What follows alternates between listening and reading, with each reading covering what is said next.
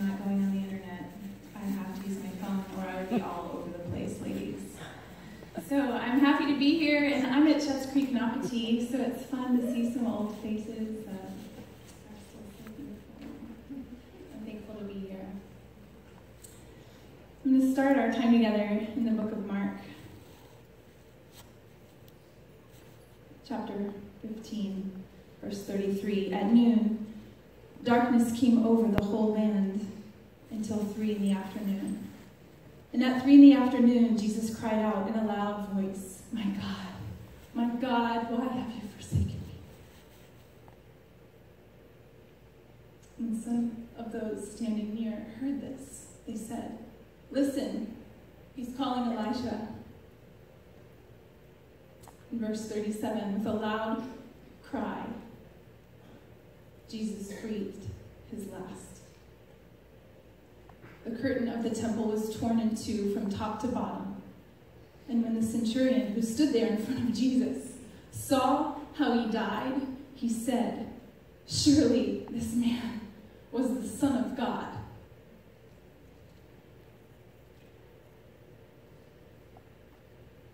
No matter how people treat you, if you're God's child, you're being loved right now by an ever-present, ever-loving Redeemer. It is incredibly encouraging to think about as we make our way through a world that is marked by so many forms of relational sin and brokenness. It is something that we all need to be reminded of in those moments when someone has sinned against you in some way. Jesus was willing to be despised. He was willing to face rejection. He was willing to subject himself to hatred and violence. He was even willing to have the Father turn his back on him. Why? Why was he willing to do this? He did it so that we, as his children, would be able to live in hope and peace, of knowing that no matter what we face in this human community, we are perfectly and eternally loved by him. He endured rejection so that we would know God's accepting love forever and ever and ever. How amazing is that? The grace of God, the love that God has lavished on us. So how will we respond? How do I live now? Because of what Jesus did. You know the bracelets, what would Jesus do? I want to make one that said, what did Jesus do? What did he do? What do we do with that? 11 years ago, my husband and I were in seminary. Let me clarify, I was not in seminary. He was in seminary, and he had 3 more classes to complete before graduating, and it was in the summer, August 28th. I know the day, not because I'm crazy, although I am crazy. August 28th is a dear friend's birthday, so that's why I know the date. And when I tell you the story, you're going to be like, okay, that's good that she doesn't really remember that. Anyway, it was a Sunday, and we had a 6-month-old, Isabella, and he left me at church that day, abandoned me and Bella, and went to Georgia with one of my very good friends. And we were in seminary. She worked there. Anyway, short version of the story is I cried out to God to restore my home, and chose forgiveness, and God redeemed and restored. 2 weeks after he left, I found out I was pregnant with our second child. And you would not imagine that he would be there for the birth of Cassidy, but he was. And God restored. And 2 years later, we had our son Nathan. So we have an Isabella, Cassidy, and Nathan, who I love with all my heart. Deuteronomy 31:6 says, "Be strong and courageous. Do not be afraid or terrified, for the Lord your God goes with you. He will never leave you or forsake you." Verse 8, "The Lord himself goes before you and will be with you. He will never leave you or forsake you. Do not be afraid. Do not be discouraged." And my friends, I wish I could stand here today and tell you that after 18 years of pouring into this man, that I am happily married. But he did leave again. This past August 28th, we got home from church, me and my 3 precious children, and Daddy was gone.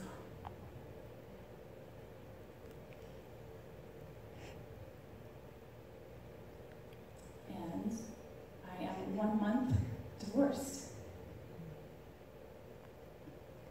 Divorce, it should really be called disgusting divorce, because it is disgusting. It is the worst thing I have ever walked through in my life.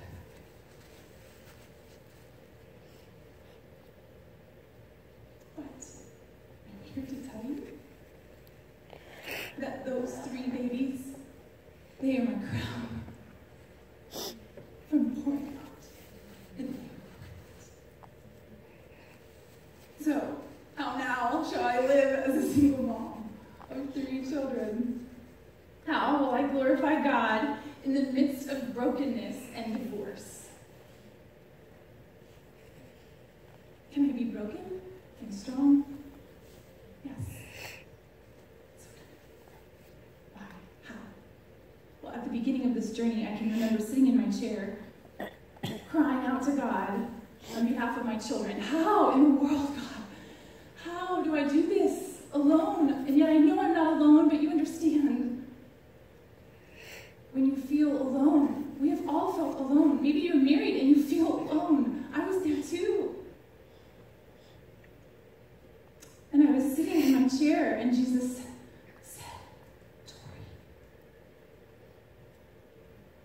why are you praying for wisdom?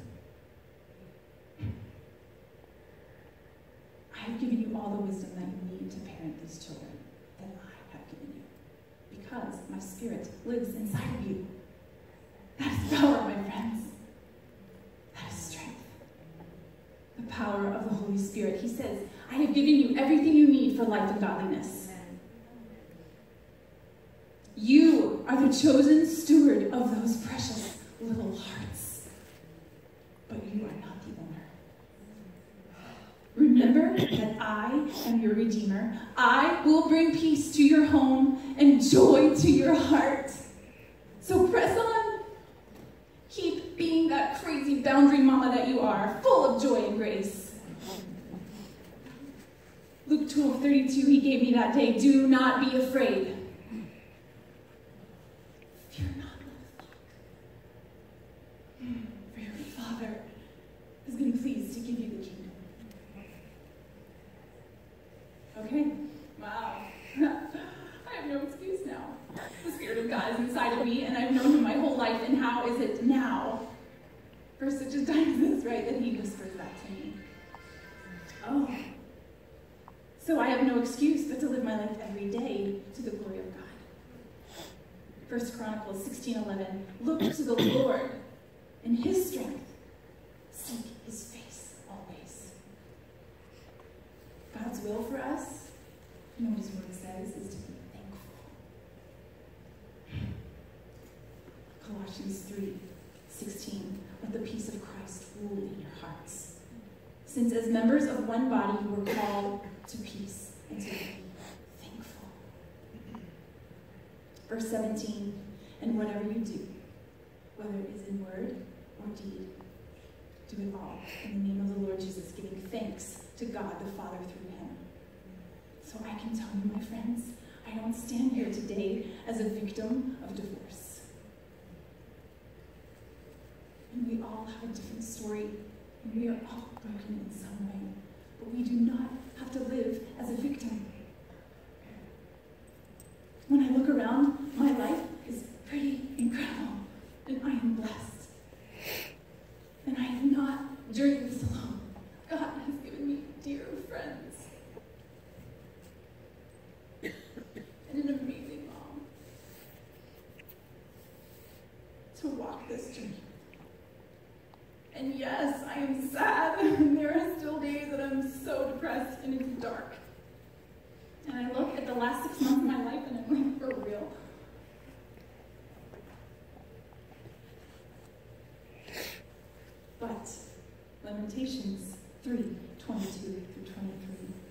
because of the Lord's great love, we are not consumed. For his compassion never fails. His mercies are new every morning. Great is your faithfulness, O God. I wrote that scripture on my mirror at the beginning of this journey. And Bella, she's 12. So in August, she started middle school, puberty, and her parents were going through a divorce. What? That's a lot for a 12-year-old. And she came in my bathroom this one night crying. I didn't have to ask her what was wrong. I just held her and so gently turned her face to the mirror to show her, great is your faithfulness, O God. Your mercies are many. It's okay, baby. God gave us emotions for a reason. I'm learning that right now. It's like, wow! I'm so emotional. And I can tell you, ladies, it's the first time in my life that I'm accepting it. And it's okay. So be emotional. God gave us them for a reason. Feel them. Feel every one of them. When I am happy, you know it. When I am sad, you know it. When I am angry, watch out.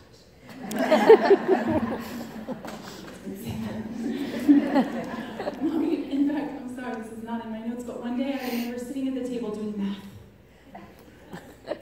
And my Cassie looks at me, Mommy, stop yelling at me. You guys, I was not yelling. I literally, Mommy, your face is yelling at me. Where's my face? Anyway, I do want to just share a couple stories of my children and how God has loved me through my children in this journey of my life right now. So we heard the story of Bella and how she came into the bathroom that night. Well, at the beginning of this too, God gave me the promise from Shadrach, Meshach, and Abednego. And if you're not familiar, in Daniel, the short version of the story is that King Nebuchadnezzar made these gods of gold and he wanted his people to bow down, and Shadrach, Meshach, and Abednego refused. So they got thrown into the fire. Chapter 3, verse 25 says, I see 4 men walking around in the fire, unbound and unharmed. And the 4th looks like a son of God. Verse 27, they saw that the fire had not harmed their bodies, nor was a hair on their head singed. Their robes were not scorched, and there was no smell of divorce on them. To God be the glory. Amen. My counselor, I remember texting Chris Price. I didn't even tell him what was going on. I said, I need a counselor ASAP. He gave me someone. I was there like the next day. And every week since. And God is good to give me her, because I swear the first 3 months it was all about my kids. Like, how do I walk my children through divorce? I've never been divorced before. How do you do that? And she always told me, Tori, you need to hold it together in front of your kids. But I'm emotional. How do I do that? Right? Well, God is good. And when I needed to be a mess, I would remove myself. This one day I went into my bedroom because I couldn't hold it together. And I got a text message from my Bella. Proverbs 31:25. She is clothed in strength and dignity, and she laughs without fear of the future. Amen. Oh, by God's grace. Where did Bella go? Amen. This is the truth that we have to live our life by. That was like a God hug in a moment of parenting like I've never received before. And my boy, Nathan, who's 8, he read us a book. He hates reading. Actually, my mom usually gets that job. Go to the rooms. Oh, but she loves it, and I'm grateful. If she doesn't, she's not telling me the truth. Nathan read a book about a missionary, Gladys, and I will confess, I'm one of the moms who takes my children's binder from school, and I take all of the papers out, and they go right into the trash. Okay. You know, because my house would be, it's already a mess. It would be so much more junked up from all these papers. Well, by the grace of God, this one day, when I pulled the papers out, I don't do it with their artwork. Just like, it's like math worksheets. Like, who wants that? I don't know. I don't want that. I hate that. Anyway, I pulled this out, and they had to write about someone in their life who has faith like Gladys, this missionary. And Nathan, in his sweet, messy handwriting, said, "My mom has faith like Gladys. She reads the Bible every morning, and she's holding up our 4 walls in divorce." The 4 walls thing, that's Dave Ramsey. I always say that to my children. But what did my boy see? Again, God is loving me through my children. His word. Cassidy. We can't leave her out. Last weekend Nathan had a doubleheader baseball, and it was freezing outside, and so I ran through Dunkin'. I didn't run. I drove through Dunkin' Donuts. Oh, that's funny.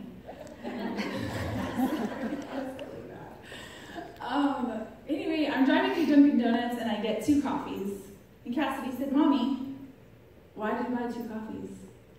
My children don't drink coffee." I said, "That's for Daddy, Cassidy." Mommy. Cassidy's in this, there's 7 phases to grieving. Divorce is death, my friends. And she was angry. And she was like, "Mommy, why would you buy Daddy a coffee?" That's what I said to her.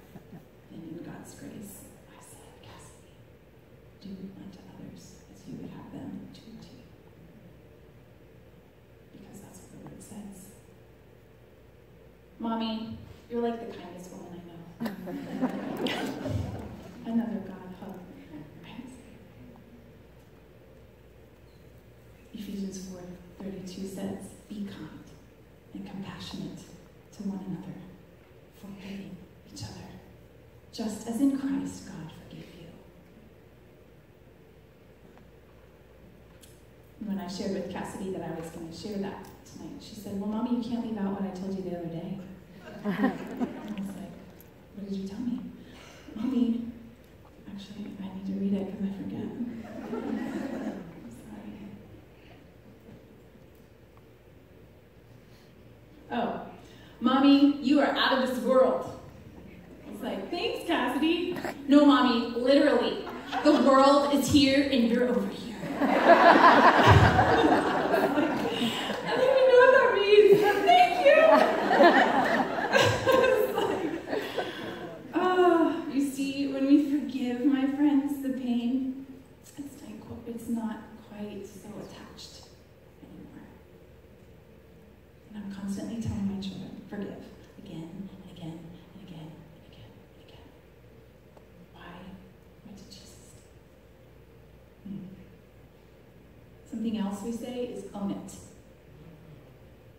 Own your sin. Confess it. When we confess our sins, he is faithful and just, and he will forgive us our sins and cleanse us from all unrighteousness. Great is your faithfulness, O God. And my kids fight all the time. Makes me crazy. The other day, I seriously almost pulled over and made them get out, and I was going to keep driving. I'm just like, can you just not love each other? And they do, and we do have precious moments, and we laugh a lot. And I'm thankful for that. But it is hard. Parenting is hard, period. Parenting without the other is really hard. But he is a good, good father. And that's what we sing a lot in our home. And we remind each other of the truth from the Word. So where do we find our worth? How would I be worth anything? My husband left me twice. Ephesians 2:10. We are God's handiwork, created in Christ Jesus to do good works, which God prepared in advance for us to do. All of our imperfections and brokenness, they are to point us to Jesus. They were not a mistake. We are God's poem. We were created by God for God's purpose. And Lord willing, in April, I will be turning 40. I never imagined at 40 it seems so old. It's totally not old. Not old. No, don't ever say that again. I can't stand here and tell you that I imagined at 40 I would be a single mom. But I'm going to choose blessing and gratitude, not bitterness. We can remember that our emotions are not always our reality, ladies. They feel like it, but they're not. The truth of the Word of God is our reality. This is reality. Psalm 13, 5 and 6. But I trust in your unfailing love. My heart rejoices in your salvation, and I will sing the Lord's praise, for he has been good to me. God has sovereignly allowed this brokenness, your brokenness. There's hope. We have hope. Romans 15:13, may the God of hope fill you with all joy and peace as you trust in him, so that you will overflow with hope by the power of the Holy Spirit.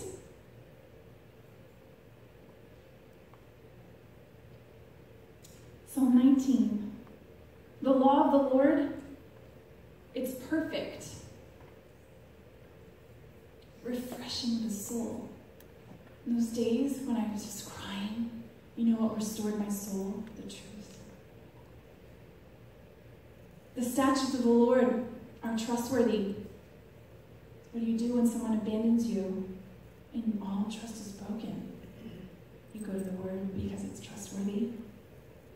Making wise the simple. Oh, thank you, Jesus.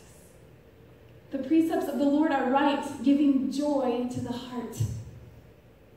Joy to the heart. Recently, I was at a show in Atlanta. I'm an interior designer, and I went to this show, and this stranger came up to me and said, "Can I hug you?" It sounds weird. It wasn't weird. He said, "You're the happiest person I've ever met." What? And I'm walking through a divorce. I did not say that. But I'm just thinking, to God be the glory, the joy. The commands of the Lord are radiant, giving light to the eyes. Oh, great is your faithfulness, oh God. I'm going to close my time and ask you guys to close your eyes. And God gave me this for each of you, and I want you to hear it from him. Every last word is from him. For your soul.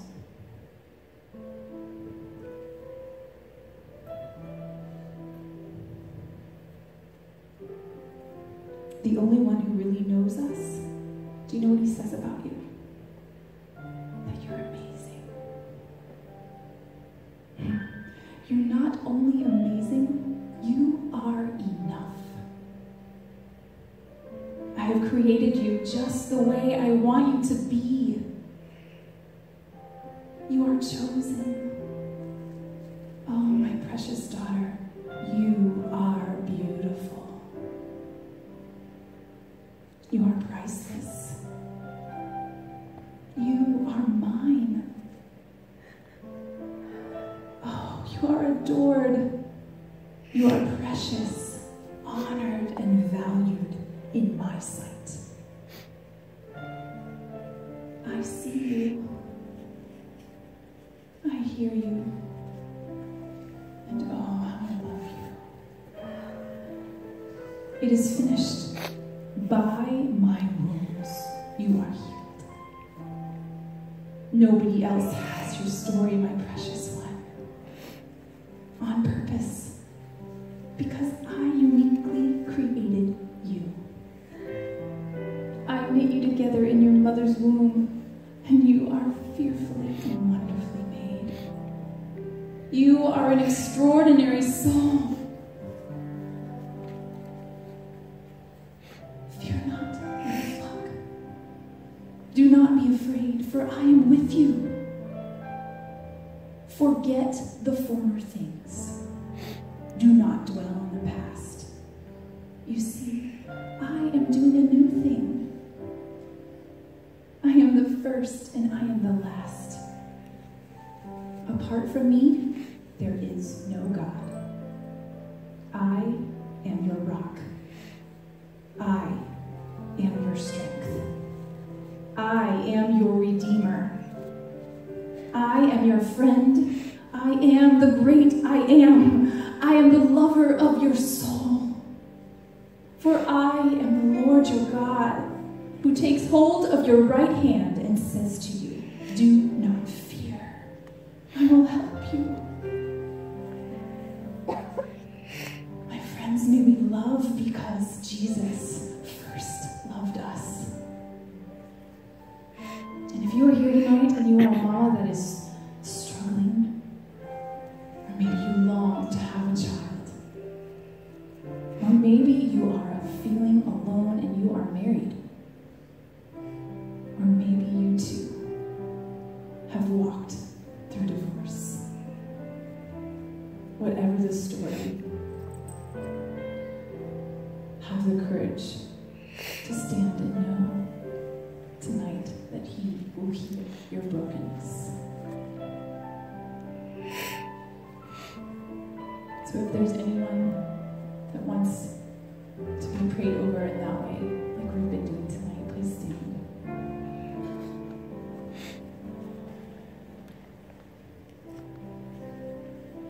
God, we thank you for dwelling here tonight.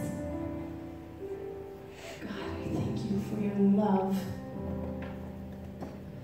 for sending Jesus to die for us so that we could know life, so that we could know what true love is.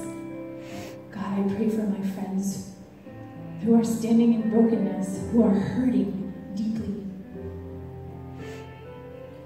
God, may they know all these things that you have spoken over them. May they seek you first in your word, and God, may they find you. We love you, Jesus, and it's in your holy, in your powerful, your almighty name that we pray. Amen.